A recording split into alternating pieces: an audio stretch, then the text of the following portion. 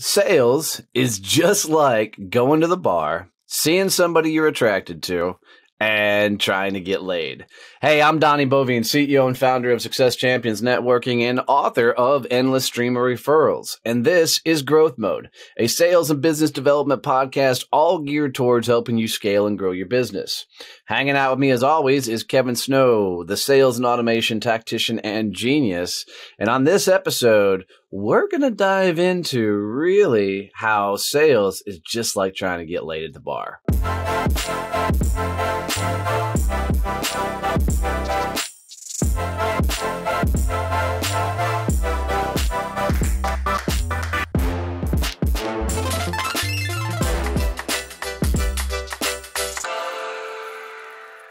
All right, so we've all had that sales experience with the salesperson comes into your office that, you barely get past the hi, my name is, and they're immediately trying to get you to sign on the dotted line.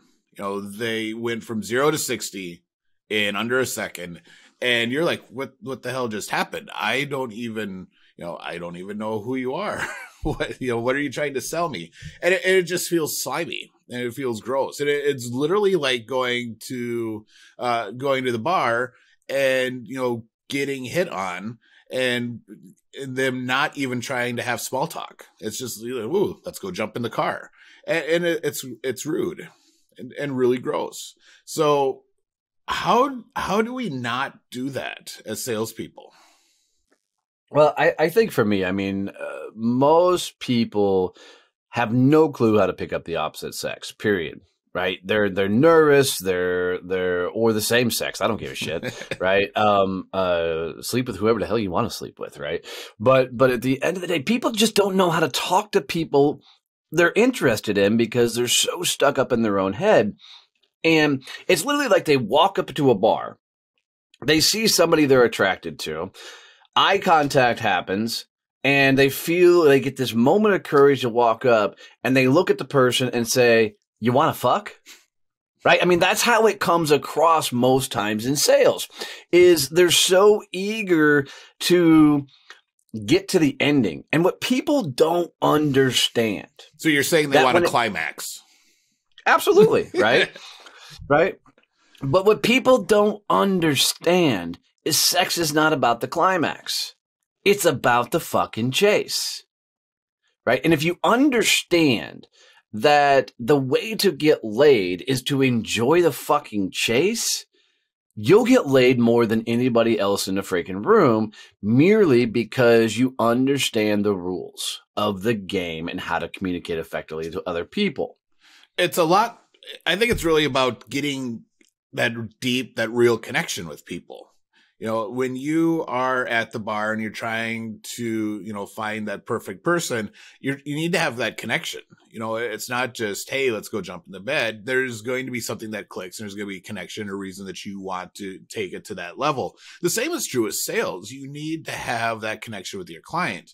And me and one of my buddies were talking about this last night, about how, in today's world, it seems like people don't want to have that connection. They're fine with the superficial relationships and they're not trying to go deep enough and have that real connection where you can have that, real relationship. And I think that's, when we were talking on the personal side, but I think that I know that really applies on the business side as well. You see it every day. People are just trying to go right, in Facebook groups, they go right to the pitch. They get you in a DM on social media and it's like, buy my stuff. You set an appointment with me. There is no actual getting to know and there's no flirting. There's none of the foreplay that goes into the cool relationship and the cool outcomes. I can't wait till your mom listens to this episode. She's going to flip her shit. But here's the truth. Going up to somebody and saying, "Hey, you want to fuck?" does actually work. The problem is it's going to be a one-night fling, so it's like a transactional sale. You don't want the person that will say yes to that right out the gate because it's going to be miserable. You're going to freaking do the deed. You're going to, coyote ugly out the fucking room. And if you don't know what coyote ugly really stands for, is the person you're sleeping with is so fucking ugly, you'd rather chew off your arm than wake him up so you can sneak out the fucking room. Excuse me. But, if you will take time to, as Kevin said, build the relationships, establish some sort of trust, we're looking to get married. Not just to fuck, not just to climax, not just to go through the process. We're looking for a lifetime relationship here. I'm talking we grow old sitting on a farm and we Thelma and Louise off the fucking cliff together, right? That's what you're looking for when you're talking and interacting and engaging with your clients. But because most people sucked even in the dating game, they hit that same level of energy into their sales and business development now. And it's like they walk up to somebody and say, hey, you want to buy my shit? And the person, is instantly set up. Because imagine 90% of the population, if somebody walked up to you and said, hey, you want to fuck? You're going to look at them like they got two damn heads. It's the same thing in sales. So you got to enjoy the chase. You got to build the relationships. You got to dive into their world, and you actually got to give a shit about them as an individual and then about them as a company.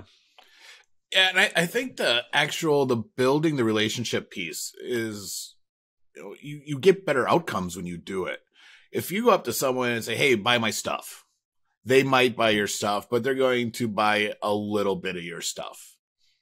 If you actually spend the time and figure out and have those conversations and understand what's going on in their world and where their issues are and how you can help, you're going to sell more of your stuff because you're going to present a better product to them. The same is true with the dating. It's exactly like dating. When you have that, that small talk and those initial conversations and you get to know the person that you're flirting with, you get to understand what their needs are and how you can play into that. And that sounds really super manipulative. That just came out of my mouth, but it's not, because it's really an authentic way to build that relationship, because we're in a world where we build trust and we build relationships based on what's in it for us and what we're able to provide to that person. So having those conversations really is how you understand what you can give that person. You might find out through that small talk that, hey, I don't have anything for you, which is awesome. That's the purpose of that conversation. If you don't have that conversation, you just go and, hey, let's go do this. And they do, it's probably going to end up horrible because they're going to be unhappy and they're going to tell everyone that you suck. Yeah, I just had this flash in my head, the movie Good Will Hunting. And one of the greatest scenes in that movie is the fucking bar scene where the super genius dude with the ponytail is trying to pick up Minnie Driver. And, he walks up, or Ben Affleck makes the move first, right? Ben's trying to pick up Minnie Driver, and this freaking Harvard collegiate asshole walks up. And as Ben's talking to her, he starts spitting all this like historical, smart knowledge and stuff. And Ben's like, hey, I'm talking here. And the guy's like, yeah, but you're saying the wrong things. You're not saying the right stuff. And Ben's like, you got a problem here. And all of a sudden, Matt walks up and he's like, I'll handle this. And as the guy starts talking, Matt just destroys the dude with his knowledge and history. And the guy was just spouting shit out of textbooks and had no real, meat on the bone, didn't really know what he was talking about. So he goes away. So Ben and Matt go over and they sit at a bar and they sit down at the table. And this is what most people do, is sometimes they even make the first right move, but don't even recognize they make the right move, and they go sit down in the fucking bar. And then the next scene, what you see is Minnie come, as she's, later in the night, walks up to you and goes, you're a fucking idiot, to Matt. And she's like, why am I an idiot? She's like, I've been waiting all night for you to come over and talk to me, and you never said hi, right? And that's what most people do, is even if they get the right first move done, they don't go for the second and third move because they're not recognizing they're getting engagements. And of course, if you've seen the movie, Matt is getting her number, and as they're walking down the street later that night, they see the fucking four really smart kids sitting in the in the bar, and the guy's eating an apple, and Matt walks up and goes, "You like apples?" Slaps her number up on the freaking window, goes, "How you like them apples?" I love the whole fucking scene, right?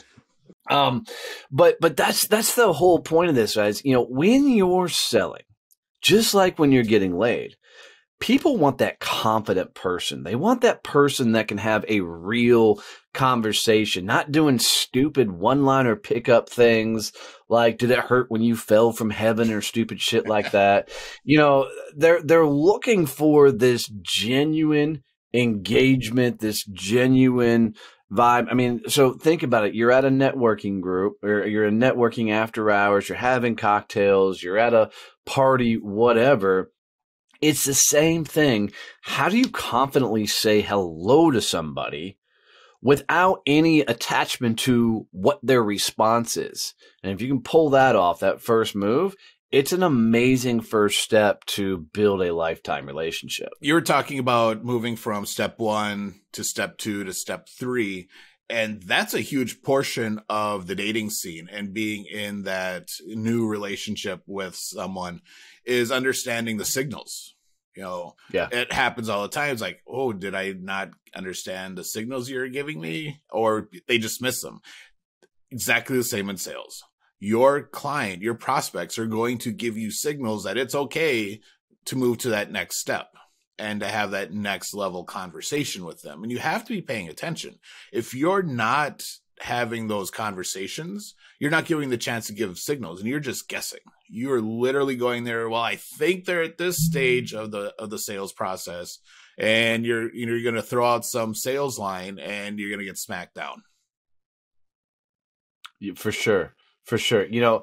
And I think that, like in, trying to get laid, people are so desperate for the climax that they show up the same way, impatient as hell, to try and get the deal done. So because I think this will be funny to me, Kevin, if you were at a bar, how do you strike up a conversation with a gal or a guy? I don't give a shit. How do you strike up with a conversation with somebody so that they're not instantly turned off without using some stupid cheesy pickup line? I hate you. I knew he would, and I totally did this on purpose. Yeah, he did. I'm a high C. I'm going to do this completely different than Donnie or High I or any of the other relationship types would. I like to sit at the bar and in the general area of the person that I want to engage with. And I'm going to kind of listen to what the conversations are, especially if they're alone and they're having conversations with the bartender. Then it's a lot easier to, hey, I heard you over saying about this, and then being able to ask that question and stripe the conversation about that topic they're having. It's much, for me as that introverted type, it's much harder to go up to a group of girls and strike up the conversation with the girl I'm interested in. It's much easier for me to wait for them to be, someone that's sitting at the bar and be able to have that conversation with them, because they're going to be more, for me, I think they're more apt to wanting to have that conversation. You don't go to the bar just to be alone. And if you come to the bar alone, you're trying to find someone to interact with. So that's my play. I'm sure you just jump into the middle of the group of 5 girls and start showing off. Not necessarily showing off, but I will always have ammunition at the ready. I mean, one of my favorite moves, just because of years of bartending, I'd find out what they're drinking. And if it's a table of 5 gals, we'll just go with your number sitting there. I'm going to find what all 5 gals are. And then I'm going to order 5 drinks. I'm going to grab a server tray from the bartender, and I'm going to deliver 5 drinks of mine to the table and say, "This round's on me. If you want the second one, come say hi." And I'll just walk the fuck away. And what's funny is to watch the girls, and I know I've got about 5 to 10 seconds before they either say, "Hey, come on back," or they, laugh. And I mean, I've had times where I've had drinks sent to my side of the bar or whatever else. But oftentimes for me, it's about just getting into the conversation, right? It's about walking up, because chasing girls, all that through those portions of my life, they're just as fucking nervous and they want to meet somebody as well. You got to break the fucking ice with anything. I mean, I've done stupid shit like walking up and literally taking a drink from a gal and replacing it with a better one. Because if I heard them order at a bar and they ordered a fucking, I don't know, Midori sour or something, I'll go up and take in my high, class freaking Manhattan or a Cosmopolitan and a freaking martini glass lit on fire and shit, and I'll replace their shitty drink with a good drink, and it's the little things that gets their attention that allows them to come back and say hello, and or other stupid things. Look for a moment of time. Like they're getting hit on by somebody that they're obviously, insecure about. I have walked up to complete random women and said, honey, you doing okay? You need another drink? And they've put their arms around me. And I don't even know this broad from anybody, but because you're coming to play hero. It's I've the done same that. thing. That was a college move because in college bars, the girls are always getting hit on uncomfortably by people. Yep. And it's the same thing in business where you're walking up to people in that first engagement, first move. So if you're at an after hours, you can do the same thing. And if you're uncomfortable saying hi, you can walk up and go, hey, what are you drinking? Do you need another? Right. And so it's a move just to get the conversation going. Go ahead. The example you gave of bringing the drinks over or replacing the drink, it's not so much about getting the conversation going. That is much more the just getting visible and making sure that they know you're there. And the same is true for sales. You have to have that. A lot of times that's the first move that's the first move for your prospecting, is letting them know that your company and you are even out there, especially if you're doing it on social media. I just had a horrible thought. I just had a really horrible thought pop in my head. Oh, God. Sometimes in sales, you got to go after the married chick, right? Because, I said this is going to be horrible, right? Because, you need the client and they're already engaged with another company doing business. It's like trying to pick up a married chick, which you really shouldn't do. But fuck, we live in a crazy world, right?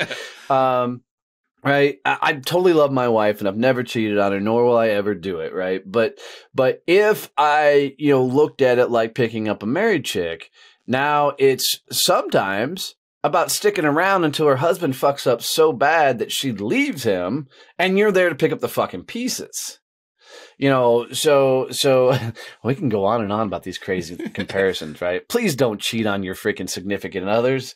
You got into a relationship for a fucking reason. But I'm going to get fucking emails in. Donnie said it'll fucking cheat on my wife. And, oh, Jesus.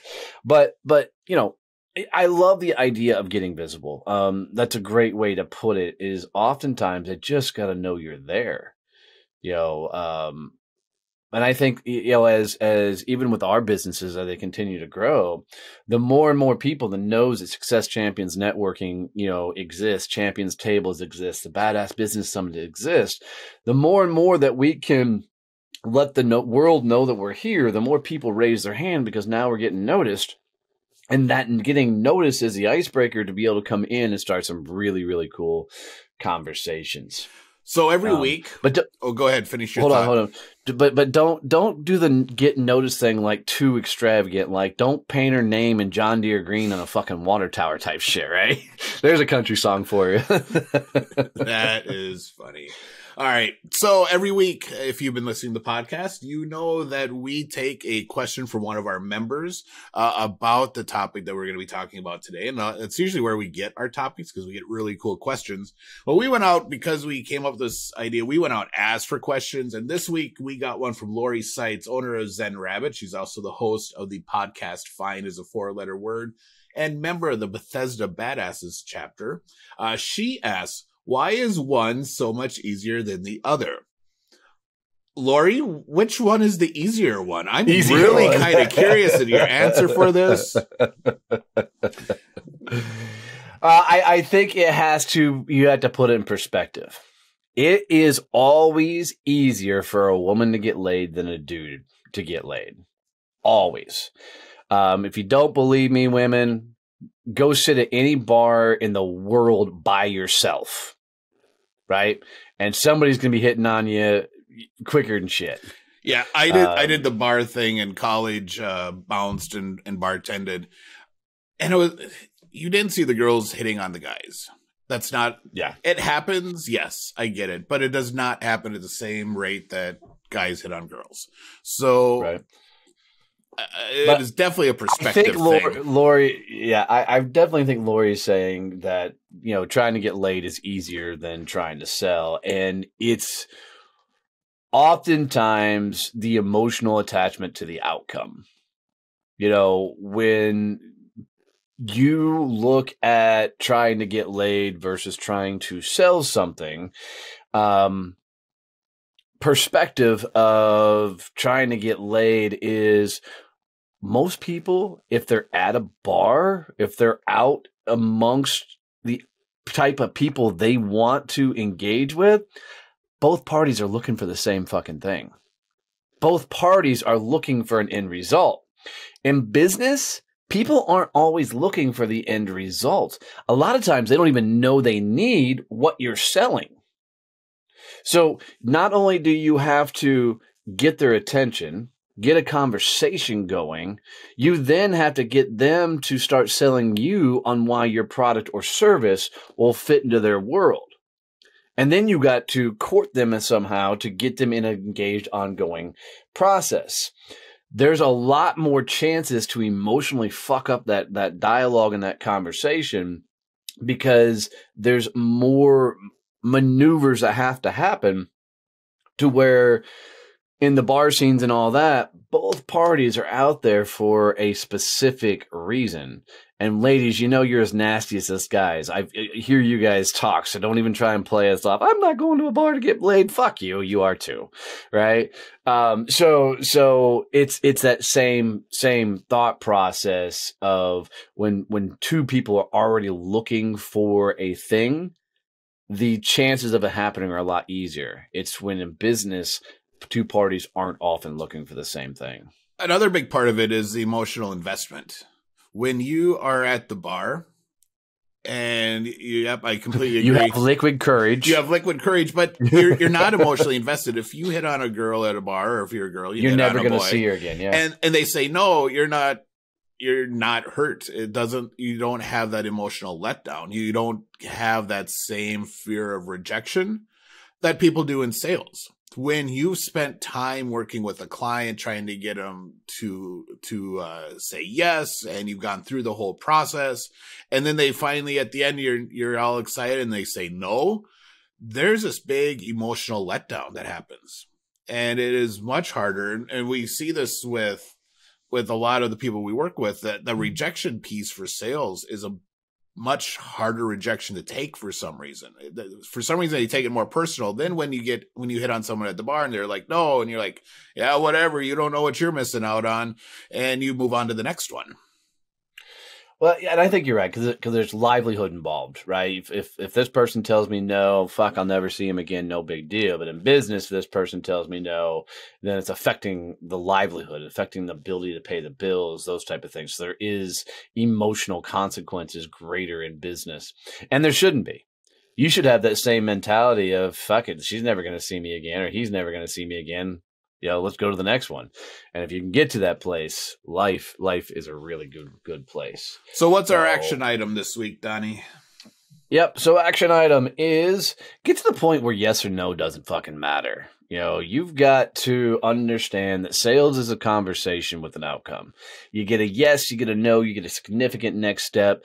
And all of those outcomes are the right outcome. Don't try and push for the sale. Don't try and walk up and say, hey, let's fuck, right? Give it time and nurture it. Take it through the stages of a process and, you know, be detached from what happens and, you know, have some real authentic adult conversations and watch how much more success you get. So as always, guys, if you got any tips, tricks, any value out of this episode, Please do us a favor. Make sure you're subscribed here on YouTube. Ring the bell so you get notified when new videos come out. If you're listening in podcast land, Google Podcast, Apple Podcast, Spotify, Stitcher, please make sure you're subscribed there and tell one person about the show. We would love to have more and more people hear these type of messages and stories. Love you, mean it. See you, bye.